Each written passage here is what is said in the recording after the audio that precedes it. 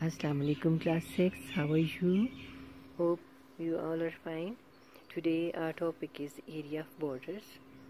This is 14th chapter. Exercise will be 14C, and in this exercise we will study about some areas, multiple areas, the bigger areas and the smaller areas, and also about the area of borders or tracks which are given in the problem sums. So area of border mean this border. So what is the total area of this border? You have to find out by the formula area of larger rectangle minus area of smaller rectangle. Larger rectangle is having this much length, outer length and outer breadth.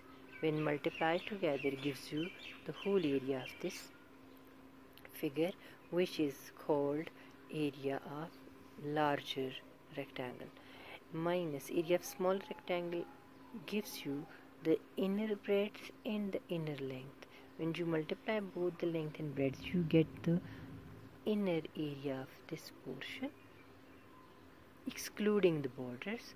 So by this you will find out both the areas, the big area and the small area. So by subtracting these two areas, you get area of border, like area of bigger and area of smaller rectangle.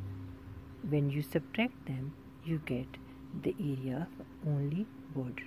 So I did the questions of exercise 14C for you people. So please do all the questions on your notebook. Question 1, 2 and 3.